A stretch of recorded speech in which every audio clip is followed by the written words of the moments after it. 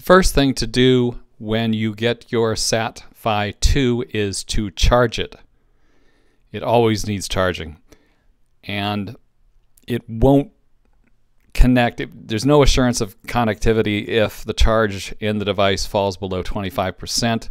The easiest, the best, the fastest way to do it is with the supplied wall charger. It has a different kind of plug. Also on the cable is what they refer to as a switching power supply, and that will cause some problems later, but you can also hook up with a supplied USB cable that fits into one side of the Sat-FI2, and here you can more slowly charge the device using, say, one of these portable power packs, or like the camping battery I have in the background, or anywhere you can get a USB connection for power. The main problem with charging is that you cannot operate the device while it's being charged, which is completely different than, say, the SpotX in the background or your cell phone, where you can hook it up to a battery, have it charged, and can communicate.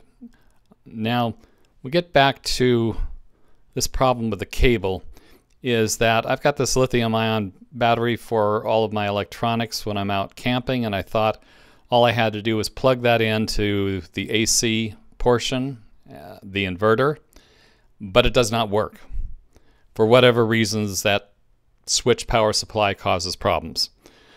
It does not work. So instead you can, as I mentioned before, use a USB cable and charge up that way. You'll probably get about 15% of charge for every 2 hours this way. It's not going to draw more than 3 watts coming out of a typical USB connection. Unfortunately, there is no battery level indicator for the device, so you will not know how charged it is unless you take it off the charger, launch the Wi-Fi network, launch the app, and then in the upper right hand corner of the app screen you can see where the level is, what the level is. If you have a smart battery like that lithium ion battery that I have for camping, you'll see the drawdown, 3 watts, 2 watts, 1 watt. Also on the unit itself, while it's charging, it has a green blinking light. The light slows down and slows down. Eventually, when it gets fully charged, it will be a bright green and mostly stay on. And then you're at about 98%. That's the best you're going to do. Now, turning it off, though, is really, really essential.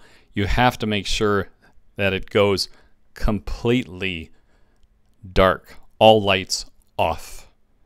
Sometimes the unit will not shut off. It will be blinking 3 lights red. You can knife the unit by holding down the off button for 7 seconds. The unit gets hot. If you have it on top of a car, I would put something insulating like a paper plate underneath it. If you're out in the desert like me and have some blue ice available, you might try putting that on the bottom. It's sealed at the bottom, and there's no condensation with a pack of blue ice. Heat kills batteries, so anything you can do to keep the unit cool is a good idea. The SpotX here doesn't suffer from any kind of charging problems. You can just use a battery pack like this and a USB cable, and you're fine.